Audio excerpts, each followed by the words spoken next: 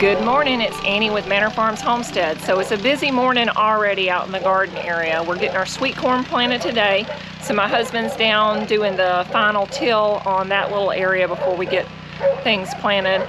So I'll talk to you more about sweet corn during this video. Additionally, it's about time to start hilling our potatoes.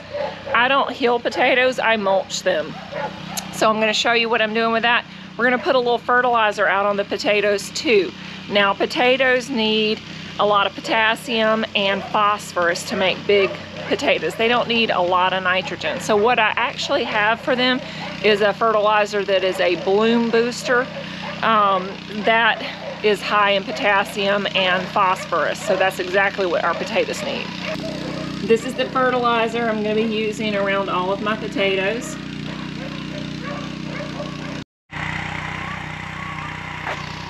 So since our last video, these potatoes have continued to just flourish out here. They've really taken off. These are some of my tallest potato plants here. None of them have actually started to bloom yet. They've just put on a massive amount of foliage. So once they start to bloom and make tubers, we should have some pretty awesome potatoes in here.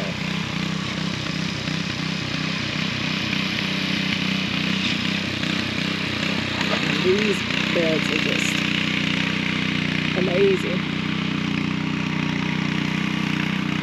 Alright, so all of these I'm going to be getting mulched today and fertilized. What I have for some of my mulch, this is not nearly enough, but this is what we're going to start with.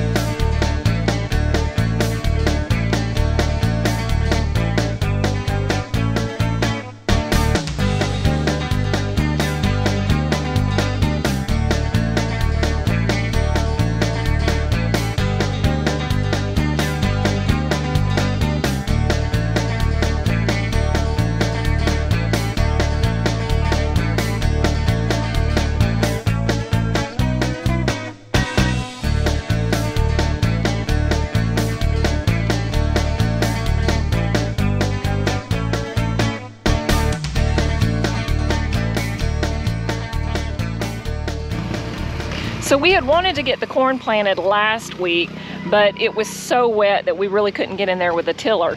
So as you can see, the ground's gotten pretty hard from all of the rain and just sitting for the past month since its first till. Fast forward a week and we're actually dry. We've had a lot of wind over the past week and some hot days. It's gotten up into the high 80s several times. So now we actually could use some rain. So the good thing is it's dry enough to get in there with a tiller and we can get our corn planted. The bad thing is that we need some rain on our pastures so that the grass will grow now that it's warming up. All right, so when you're planting sweet corn, one thing to keep in mind is there are different varieties of sweet corn. Some of them can be planted together, some cannot. Your quality of your sweet corn will be compromised if you have two types of sweet corn that are not compatible with each other. It's probably best just to plant your whole area of sweet corn in one variety. What we're going to be planting is this hybrid sweet corn luscious. So this is a yellow and white mixture on the kernels, and this is going to be a sugar enhanced variety, so it'll be a little bit sweeter than just a traditional sweet corn, but not the super sweet. There are different varieties, like I said, and I'm not an expert on that. But this type holds a little bit better, so you have a longer period where you can harvest it before it turns hard.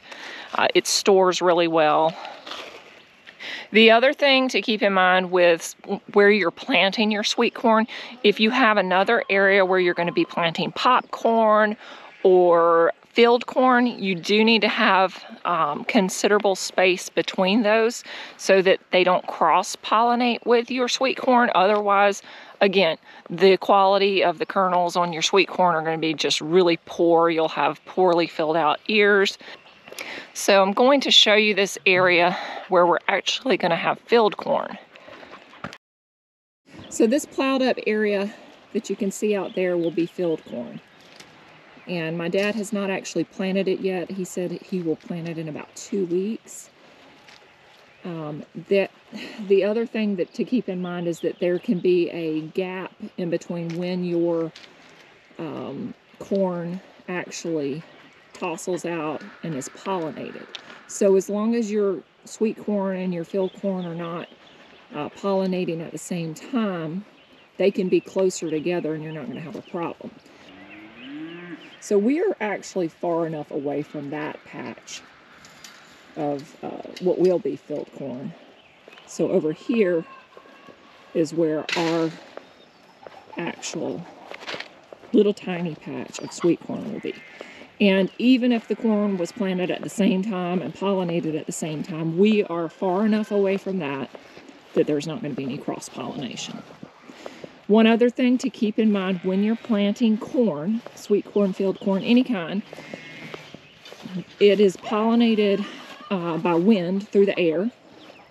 So you need a block of it that enables the best pollination. So this is the little hand plow, and it works great to put in little rows where we can actually plant this corn. It's not very good if your ground is not tilled up. It won't go through really hard ground, but once you get it tilled up, you can make nice little rows with it. I also used it last year with our corn to go between the rows to kind of get the weeds out after several weeks of growth. So we're going to be making rows and getting this corn planted. All right, we've got most of the sweet corn in. I still have a couple of rows to do. I ran out of the luscious sweet corn seeds, so I've pulled out my incredible sweet corn seeds. These also are a sugar-enhanced hybrid sweet corn, so they're completely okay to be planted along with luscious. There won't be any problem with these two cross-pollinating and producing an inferior ear of corn. The incredible hybrid corn is a solid yellow ear, and like I said earlier, the luscious is a bicolor, so you've got white kernels and yellow kernels together.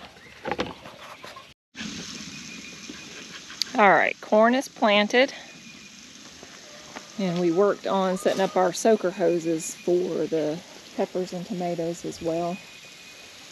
We're going to get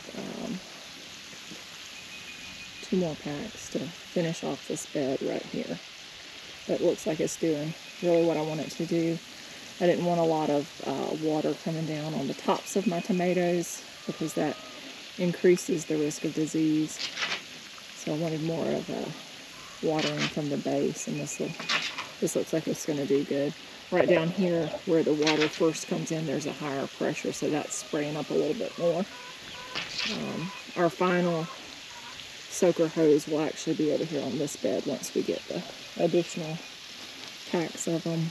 And we'll probably just do a few less holes at the end so that it doesn't spray up on the leaves as bad. And now on to the potatoes. It got hot out here fast. I think we have a predicted high of 86 today. We started out at 46. So I'm going to be working on mulching these potatoes and getting some fertilizer down. So we're definitely going to need more mulch on all these potatoes. I did get this little bed mulched with the baby doll wool, and I went ahead and mulched this pepper bed really good with the wool just because it seems to be kind of baking out here in the sun, and this will help it hold some moisture in. Got a couple of these buckets mulched with the wool. Now the baby doll wool that I was mulching with was a mixture of the wool and some bedding off the floor where they were sheared. It's all of the stuff that was around their bottoms that's soiled with manure, stuff that you're not going to use in any of your spinning projects with the wool. So it makes an excellent mulch in your garden. It holds in moisture. It has some properties that help repel pests, and it does break down over time and puts a lot of nitrogen back into your soil. So we'll get additional mulch for the remaining beds of the potatoes and use that instead of hilling them. But it's really hot today, so I'm going to call it a day out here in the garden.